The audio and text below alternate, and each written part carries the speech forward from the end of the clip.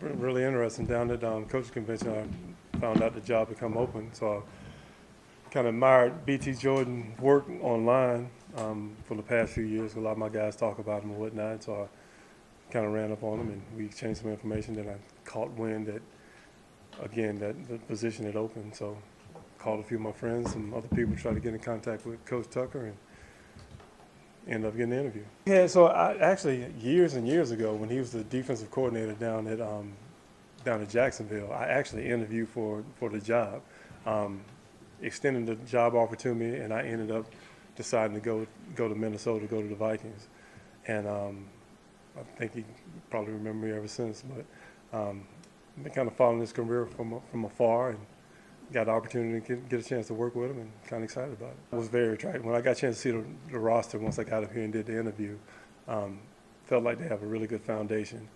Bringing some younger guys that's coming along, and they've been able to get some older guys from other places to kind of gel together. And it seems like they have really good leadership qualities, and look like they've done a good job with the roster, trying to find guys from other programs that have those leadership qualities. It was really appealing.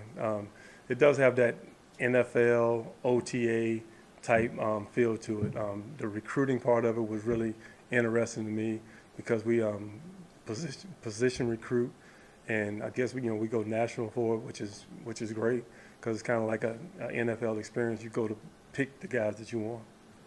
As a D-line. New for me. This is new for me. I mean, I think it's going to be a good marriage though, because we learn a lot of the same stuff.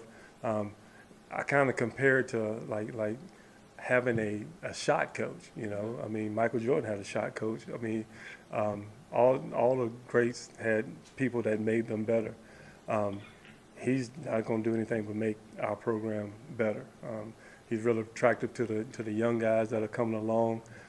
Seeing all the guys that he has that opportunity to work with, which is great, from Von Miller on up to all the new guys that are up and coming.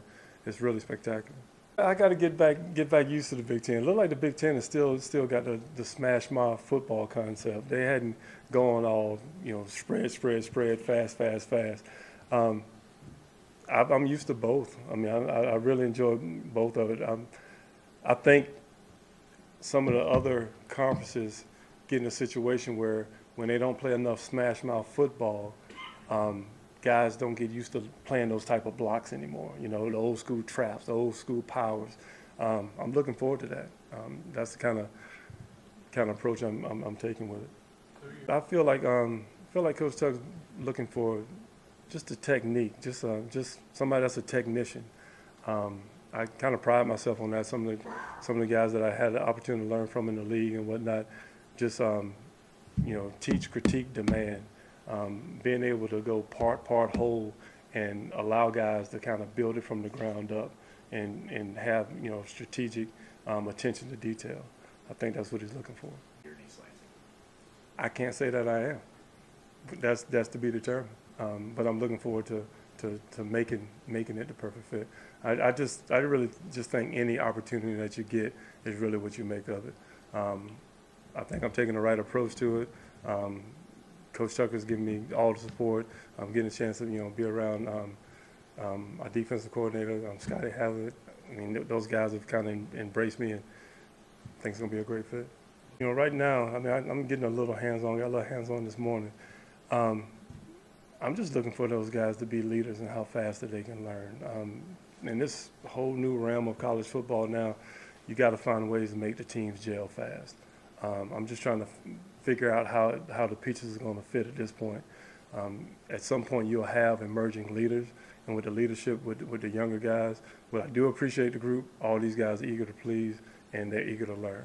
So I'm really excited about that piece of it. Oh, the logo. Well, it's a little bit different because I have family up in the Michigan area, so some of them, half of them pull for that school down the street, and the other half pull for Michigan State. So I got some proud Spartan fans in my family. So, but definitely looking forward to wearing that logo and seeing what it's all about. I'm still learning the culture. I'm still learning. I'm telling you, I'm asking a bunch of questions. I'm still learning where it came from. The agricultural school used to be the Aggies. I'm learning all of that stuff now, and I'm excited to learn about it. Ypsilanti area, a few around this area as well in Detroit. If you see any Reynolds around this area, they're probably mine. They did. I mean, when you have guys coming from different places, and and it's tough now because you got coaches moving and whatnot. It's just a different arena. But the guys have been really receptive. I mean, it's going to take all of them some time to warm up, but if I'm here to do my job and I do my job well, they're here to get better at football. And if they embrace that, everything will work out. I'm telling our guys right now, you need to earn the right to rush the passer, and that comes with stopping the run. And we're gonna work on stopping the run first, and then pass will happen. We get an opportunity to stop the run and put people in second and long and third and long situations. That's where your pass rush comes into play. It helped because we had the national recruit, and that's kind of what we're doing now with the position recruit. Just like Stanford was a national brand for different reasons, I feel Michigan State's a national brand as well. So we can go out and hand pick and go get the top guys that we want and actually show up anywhere in the nation and be successful. It's just the right fit. I mean, you build the old Field of Dreams thing. You build it, they'll come. We're trying to set a standard and build it where guys are more attracted to coming to this place. But I don't think it's any. I know for me, being at Stanford and being at different places, it was harder for me personally to get guys out of the Midwest. The blue collar guys and whatnot. They were always hard. I would throw darts at them. I'd try to get them, but it was just a different feel.